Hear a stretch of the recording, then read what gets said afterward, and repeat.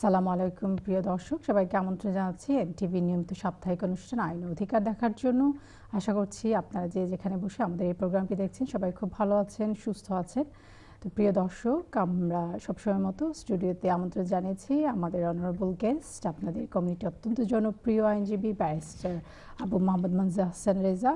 তো আমরা অনুষ্ঠান শুরুর আগে একটু বলে নিই দর্শক, আজকে অনেক আমরা আলোচনা করব আমাদের অতিথির সাথে কারেন্ট অ্যাফেয়ার্সগুলো নিয়ে এবং ব্রেক্সিট সহ যে ক্রাইস্টচার্চে যে ঘটনাগুলো ঘটেছে আমরা এগুলো নিয়ে আলোকপাত করব। এছাড়া ইমিগ্রেশন সংক্রান্ত কথা তো আমরা বলবোই। আপনারা স্ক্রিনে যে নাম্বার দেখছেন এই নাম্বারে আপনারা আপনাদের সমস্যাগুলো আমাদের সাথে কথা বলতে পারেন, শেয়ার করতে পারেন এবং আমার অতিথির কাছে প্রশ্ন রাখতে পারেন। আশা করছি বিষয় প্রশ্ন নিয়ে আপনারা আমাদের সাথে থাকবেন।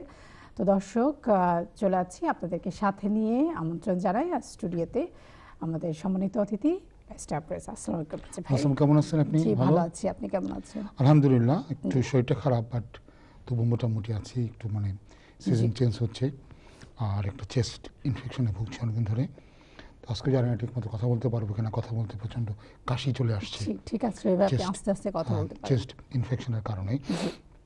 প্রথমেই আমি এই শুক্রবার, আগের শুক্রবার নিউজিল্যান্ডের ক্রাইস্টচার্চে যে মর্মান্তিক ঘটনায় 50 জনের উপর বেশি মুসল্লিরা তাদের জীবন হারিয়েছেন, তাদের সবার আত্মার মাগফিরাত কামনা করছি। যারা আহত আছেন তারা দ্রুত সুস্থ হয়ে উঠুক এবং যে সমস্ত পরিবার এতে ক্ষতিগ্রস্ত হয়েছে সবার জন্য রইল আমার আন্তরিক সমবেদনা।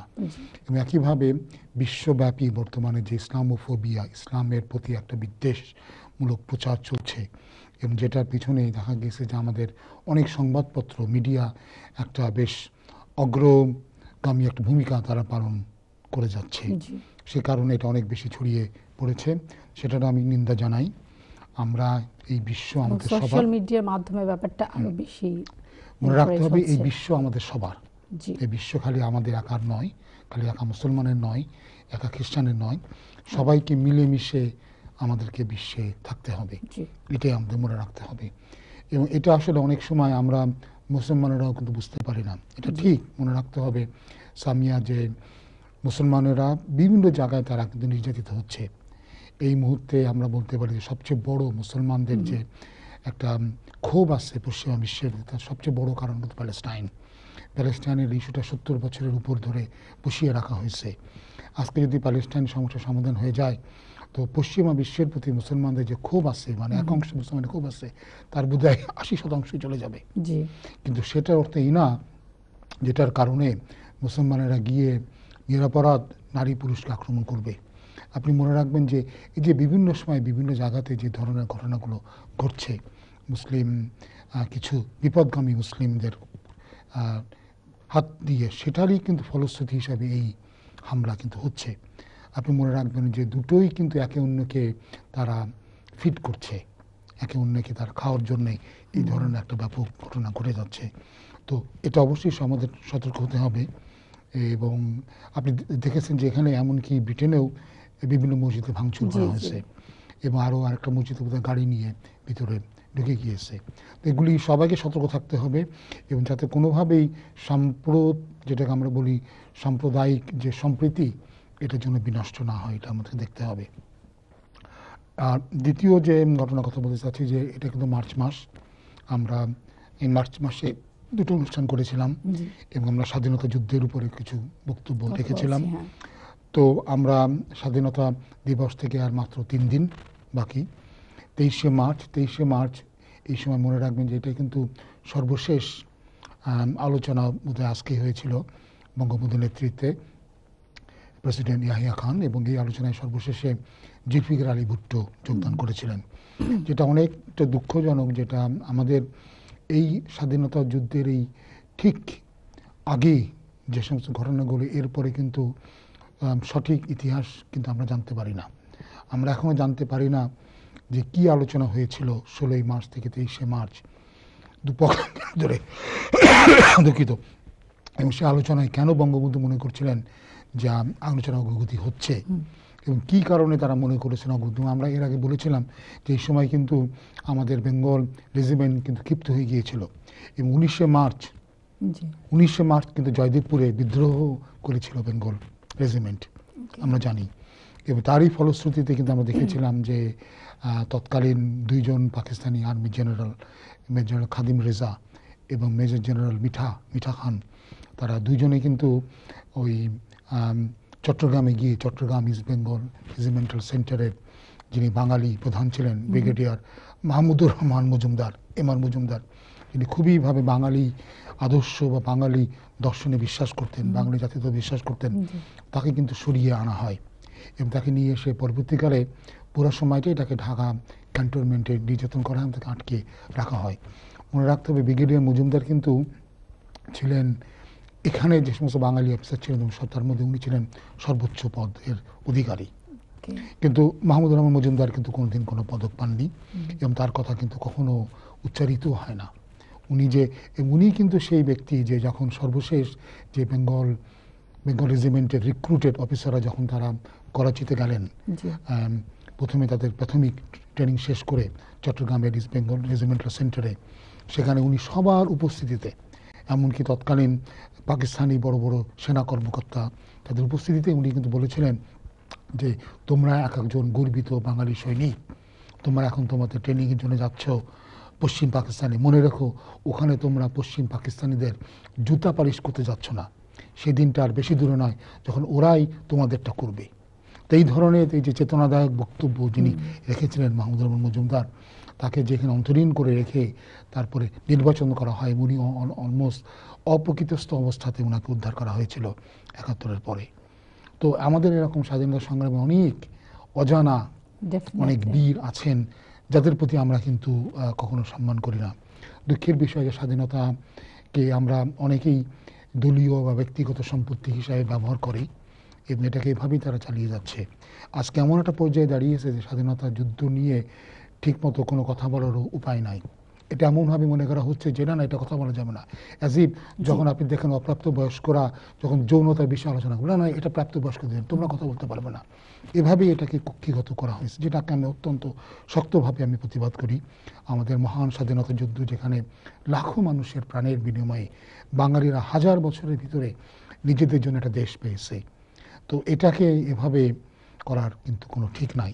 আরেকটা ঘটনা আজকে ঘটনা মনে দরকার, 23শে মার্চ 1940 সালে এই দিনকে লাহোরে ভারতীয় মুসলমানদের জন্য ভারতের দু প্রান্তে দুটো পৃথক আবাসভূমির প্রস্তাব দেওয়া হয়েছিল, যেটাকে আমরা লাহোর প্রস্তাব বলি।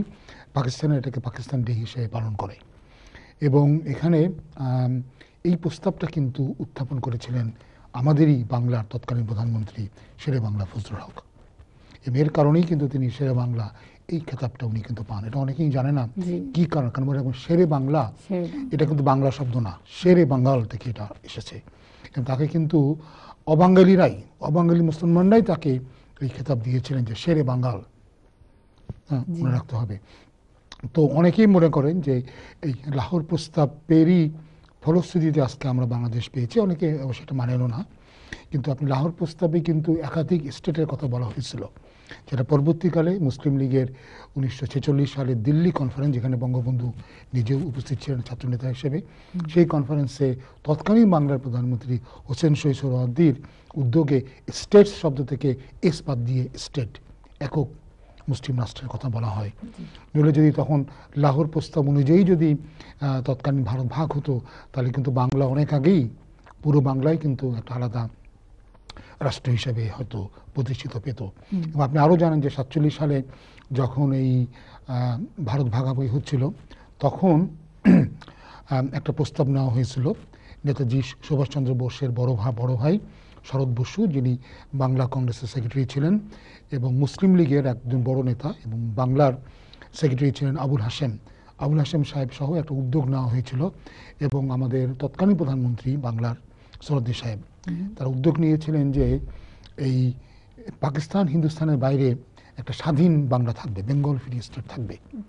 এবং বেঙ্গল ফ্রি স্টেটের এই প্রস্তাব তারা কিন্তু দিয়েছিলেন তৎকালীন গভর্নর জেনারেলের কাছে। এবং যখন মোহাম্মদ আলী জিন্নাহকে বলা হয় যে আমরা একটা পাকিস্তানের মধ্যে নয়, আমরা আলাদা একটা পূর্ণাঙ্গ বাংলা নিয়ে একটা স্বাধীন দেশ আমরা করব, সেটাতে কিন্তু জিন্নাহ সম্মতিও দেন এবং তিনি ক্যাটাগরিক্যালি তিনি বলেছিলেন যে I am aware of this and I hope they will remain in good terms with us. তো আসলে ইতিহাস অনেক কিছু আমাদের জানা দরকার। এটা ইতিহাসের প্রোগ্রাম নয়, আমি ইতিহাসবিদও নই, কিন্তু আমার কাছে যখন দুঃখ লাগে যে আমাদের নতুন জেনারেশন, নতুন প্রজন্ম আমরা এত কম জানতে চাই। যেমন 21শে ফেব্রুয়ারি সম্পর্কেও এই যে কিছুদিন আগে পালন করলাম, আমি দেখলাম অধিকাংশ আমাদের যারা আছেন এ প্রজন্মের তার 21শে ফেব্রুয়ারি সম্পর্কে কিছুই জানেন না। 21শে ফেব্রুয়ারি দাঁড়িয়েছে যে বাগান থেকে ফুল চুরি করে খালি পায়ে শহীদ মিনারে গিয়ে কিছু ফুল ঢাললেই 21শে ফেব্রুয়ারি হয়ে গেল। কিন্তু এর পিছনে কী রাজনৈতিক কারণ ছিল, কী কারণে 21শে ফেব্রুয়ারিটা গুরুত্বপূর্ণ, 21শে ফেব্রুয়ারি থেকে কী করে আমরা আস্তে আস্তে স্বাধীন হলাম, এটা জানার খুবই দরকার। কিন্তু জ্ঞান চর্চার প্রতি আমাদের যেটা চরম অনীহা, জাতিগতভাবে একটা অনীহা, শিখতে চায় না, পড়তে চায় না, পড়িয়ে ফেললো বিরাট একটা ঘটনা ঘটিয়ে ফেললো, আমরা জানতে চাই না, শিখতে চাই না। আমরা কিন্তু অত্যন্ত প্রতিভাবান জাতি বাংলা। আমি খুব এটা নিয়ে খুব ইমোশনালি ফিল করি, কারণ যেহেতু বাঙালি হিসেবে গর্ব অনুভব করি। বাঙালিদের মতো এরকম ট্যালেন্টেড জাতি পৃথিবীতে খুব কমই আছে, কিন্তু আমাদের মতো ইন্টেলেকচুয়ালি এত অলস জাতীয় কিন্তু খুব খুব কম আছে। এবং কীভাবে আমরা ট্যালেন্টকে আমরা মানে কি বলবো খারাপভাবে ব্যবহার করতে পারি, এদিকে আমরা খুব বেশি ব্যস্ত। কিন্তু আমাদের ট্যালেন্টকে দেখেন, আমাদেরই কিন্তু ছেলে রবীন্দ্রনাথ স্কুলের আগেও কিন্তু নোবেল প্রাইজ পেয়েছেন। আমাদের রবীন্দ্রনাথের জাতীয় তার লেখার সঙ্গীত কিন্তু জাতীয় সঙ্গীত বাংলাদেশ, ভারত এবং শ্রীলঙ্কার জাতীয় সঙ্গীত। আমাদের অসংখ্য প্রতিভাবান লোক আমাদের মধ্যে লুকিয়ে আছেন, যারা সারা বিশ্বের। আমরা কলে চলে যাবো, কল থেকে ফিরে এসে আমরা কিন্তু ব্রেক্সিট নিয়ে কথা বলবো, আরো কিছু আলোচনায় কথা বলবো, আমরা উইন্ডাক্স নিয়ে আমরা কথা বলবো। ওকে, ঠিক আছে, আমরা আগে কিছু কল নিয়ে নিই। প্রিয় দর্শক, আমরা ফার্স্ট কলার নিচ্ছি। কে আছেন আমাদের সাথে? হ্যালো হ্যালো হ্যালো, জি, আসসালামু আলাইকুম। ওয়ালাইকুম সালাম। দর্শক, আমার একটা প্রশ্ন ছিল লিগ্যালিটি ব্যাপারে। জি, আপনি টিভি ভলিউম মিটিয়ে দিয়ে আমাদের সাথে কথা বলতে পারেন। আমার প্রশ্ন হচ্ছে লিগ্যালিটির ব্যাপারে। আমি আসলে স্টুডেন্ট, আমার পরীক্ষার কারণে আমার ভিসা রিফিউজ হয়েছিল, তারপর আমি কোর্ট অফ আপিল থেকে আবার রেমিটেড ব্যাক টু। ভাইয়া, আপনার কথা অনেক ইকো হচ্ছে, প্রতিধ্বনিত হচ্ছে। প্রতিধ্বনিত হওয়ার কারণে আমরা বুঝতে পারছি না। এখন তো বুঝতে পারছেন? এখন বেটার। আচ্ছা, সরি। আমার কোয়েশ্চেনটা হচ্ছে লিগ্যালিটির ব্যাপারে, যে আমি আসলে স্টুডেন্ট, আমার পরীক্ষার কেস এখন আপার ট্রাইব্যুনালে আছে আর কি। আমি কি লিগ্যালি নিতে পারবো? ইমিগ্রেশনের লিগাল এড এখন অনেক রেস্ট্রিক্টেড। ইমিগ্রেশন এখন শুধুমাত্র যদি আপনি অ্যাসাইলাম ক্লেম করেন, যদি আপনার অ্যাসাইলাম থাকে, কোনো প্রোটেকশন ক্লেম থাকে, কিংবা আর্টিকেল 3-তে আপনার ক্লেম থাকে, কিংবা আপনি হিউম্যান ট্রাফিকিংয়ের ভিকটিম হন, ডোমেস্টিক ভায়োলেন্সের ভিকটিম হন, অথবা আপনি একটা আনঅ্যাকম্পানিড মাইনর হন, তাহলে শুধুমাত্র আপনি লিগাল এড পেতে পারেন। আচ্ছা, তাহলে আমি লিগ্যাল এডের জন্য এলিজিবল না? জি না। ওকে, thank you. Thank you collar. Next কলার কাছে চলে যাচ্ছে। Hello hello hello hello, next কলার কে আছেন আমাদের সাথে? হ্যালো, আলাইকুম। জি, ওয়ালাইকুম সালাম। আমি পুরো সরি, আপনার টিভি মিউটে দিয়ে আমাদের সাথে কথা বলতে হবে। টিভি ফলো করলে আপনার কোশ্চেনগুলো আমরা বুঝতে পারবো না। তো আমার বাচ্চাটা কি বাংলাদেশ। ভাইয়া সরি, আমরা আপনার লাইনটা কেটে দিতে হচ্ছে, কারণ আমরা লাইনটা শুনতে পাচ্ছি না। দেখেন, আপনার পিছনে বাচ্চাও কিন্তু কথা বলছে, এভাবে কিন্তু ফোন করাটা ঠিক নয়। নেক্সট কলার কাছে চলে যাচ্ছে। হ্যালো হ্যালো হ্যালো হ্যালো, জি দর্শক। হ্যালো, শোনা যাচ্ছে আপু? জি, শোনা যাচ্ছে, আপনি প্রশ্ন রাখতে পারেন। জি, আমার কোশ্চেন হচ্ছে আপু, আমি হচ্ছে অ্যাসাইলাম অ্যাপ্লিকেন্ট ছিলাম, সো ওটা রিফিউজ হয়েছে 4 ইয়ার্স আগো। সো এখন আমি ভলান্টিয়ারিং কাজ করতে চাই, সো এটা কি করতে পারবো? সরি, আমি আপনার ঠিক প্রশ্ন বুঝলাম না। আপনি বললেন আপনার 4 বছর আগে অ্যাপ্লিকেশন কি হয়েছে? রিফিউজ হয়ে গিয়েছিল। এখন আপনার কারেন্ট স্ট্যাটাস কি? কোনো কিছুই নেই। তার মানে আপনি এখন ওভার স্টেয়ার? আমি আসলে হোম অফিসের সাপোর্টই আছে। না, হোম অফিসের সাপোর্টে আছেন তার অর্থ এই না যে আপনি এখানে লিগালি আছেন। আপনার তো এই মুহূর্তে কোনো ইমিগ্রেশন স্ট্যাটাস নাই। না না, যদি আপনি ইমিগ্রেশন স্ট্যাটাস নাই, আপনার কোনো ধরনের জবই করার কোনো অধিকার নাই। আপনি পেড অথবা আনপেড এর কোনো জবই আপনি করতে পারেন না। ঠিক আছে, thank you. Thank you collar. Next কে আছেন আমাদের সাথে যাচ্ছি। হ্যালো। হ্যালো, আসসালাম। ওয়ালাইকুম সালাম। জি, আমি আমার আম্মা লাগি ভিজিটার অ্যাপ্লিকেশন করতে আসলাম। জি তো আমরা ভাই বোন তিনজন উদ্দেশ্য বিটি। ওকে। আমার আম্মা বাংলাদেশও 2 বছর আগে সেকেন্ড ম্যারেড হয়েছে। জি। তখন আমার ভাইয়ের বিয়া ও ওখানে আকিল আমার আম্মারে আমরা উদ্দেশ্য আনতাম চাইলাম আইতা কোন দেশটাকে করতাম না আমরা ও দেশটাকে করতাম। সরি, আমি আপনার কথা বুঝলাম না। আপনি দেশ থেকে করতেন নাকি এই দেশ থেকে করতেন ঠিক আমি বুঝতে পারলাম না। আপনার মা তো আছেন দেশ, আপনার মা তো আছেন বাংলাদেশে। জি, বাংলাদেশ। জি জি, আমরা ভাই বোন তিনজন উদ্দেশ্য। জি, কিন্তু আপনি আমি বুঝলাম না, আপনি দেশ থেকে আর এই দেশ থেকে, আপনার মা তো এই দেশ থেকে অ্যাপ্লিকেশন করবে কি করে? আপনার মা তো বাংলাদেশে। জি, তো আমরা করতাম কইরা ও দেশ থেকে করতাম অ্যাপ্লিকেশন তো আপনি এই দেশ থেকে কি করে করবেন? আপনার মা তো বাংলাদেশে। আপনি ফর্ম, আপনি অনলাইনে ফর্ম পৃথিবীর যে কোনো দেশ থেকে আপনি করতে পারেন। কোন দেশ থেকে আপনি ফর্ম ফিল আপ করলেন এটা ইম্পর্টেন্ট না।